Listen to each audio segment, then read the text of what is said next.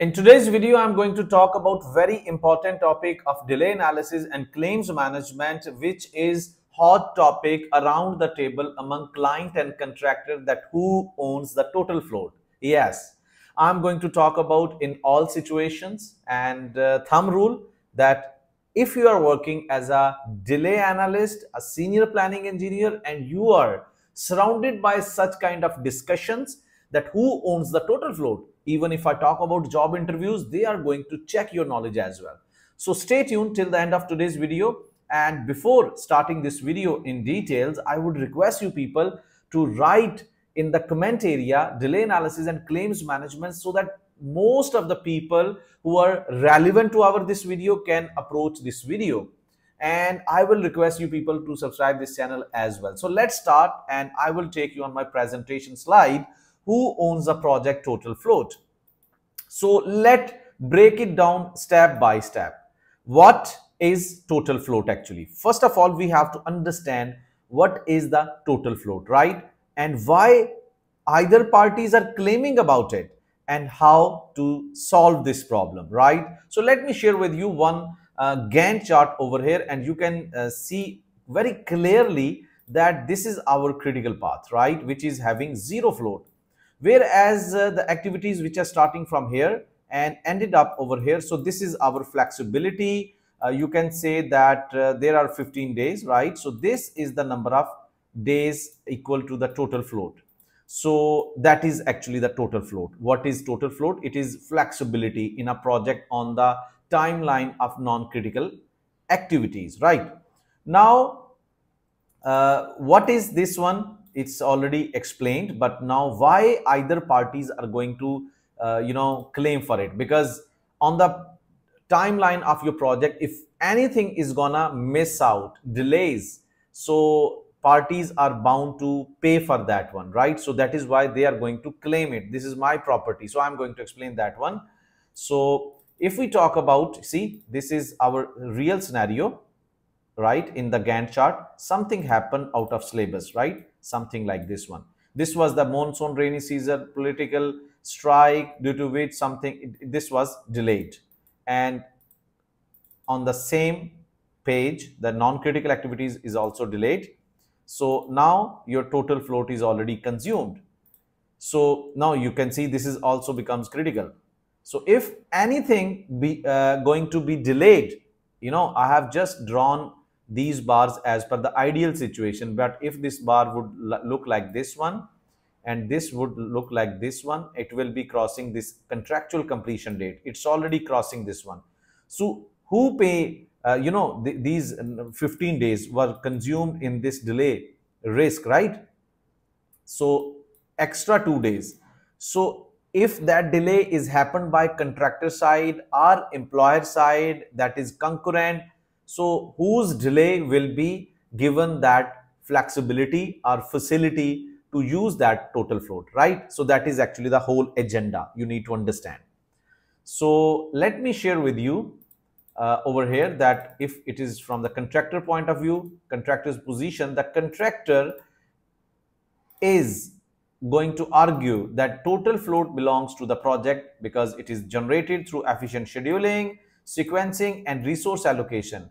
As of now, if I recall as a planning engineer point of view, that you have struggled a lot on Primavera P6, you have prepared a model in which everything is integrated, like your time is integrated with your cost, scope, resources, your strategy is portrayed on that Gantt chart, right?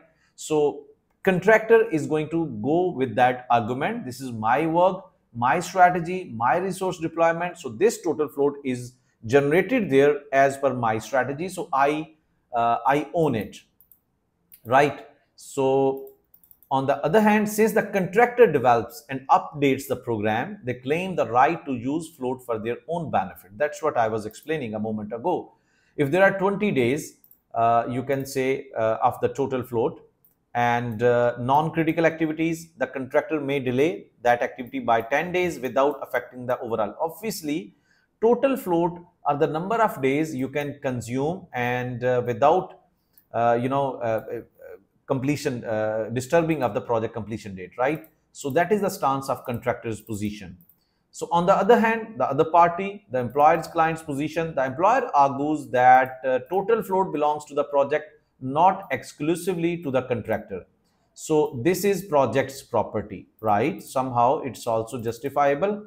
In many contractors, especially FIDIC and government contracts, float is treated as a shared resource. Yes, that is kind of justifiable. This means if an employee delays occurs, the client can consume the float first before granting an extension of time. So there is something like that, right? So this prevents the contractor from benefiting twice, first from float, then from claiming EOT. Let me clear it about it very in simple way.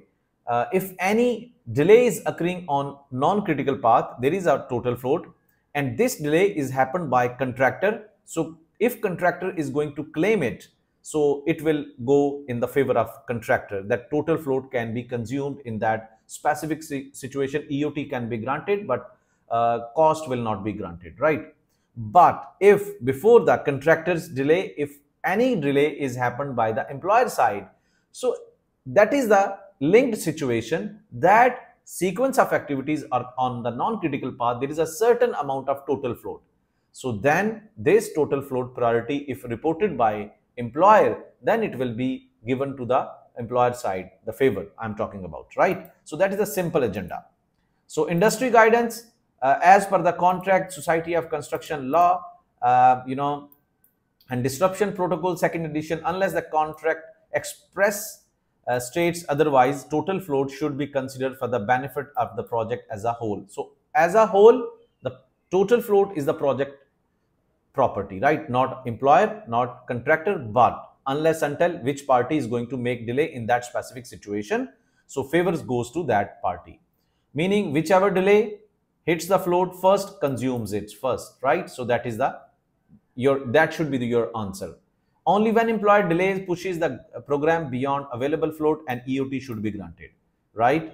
And then further on, you can see that practical application, if the contract is silent and float ownership, our tribunals, arbitrators often apply the project property principle. Some contracts may include specific clauses. Contract owns the float, a contractor owns the float, employer owns the float, shared float, whatever you have to consult with your contract clauses, right? So conclusion, by default, total float is a shared project resource. First come, first serve. That is a policy, right? If employer is going to make some delay and that is on the non-critical path, so total float will be flowing towards the employer side, right? And in other situation, if contractor is going to cause any delay and the total float is there on the non-critical path, so it goes towards the contractor side. So that is the simple situation and conclusion as well. So I hope you got very important concept out of this one. If you are struggling in planning, so you should understand EPC planning. There is a link above on my head. You can click right now and start watching all those videos which are going to strengthen more in that concepts, application of Primavera P6, right? And if you want to understand EOT, delay analysis and claims management with full red book, SCL, AACE book, and along with Primavera P6 methodologies, application with real project situation and scenarios and templates and Excel and many more amazing things, you can just click the link given in this video details and approach my team and enroll in delay analysis and claims management as well. Thank you very much.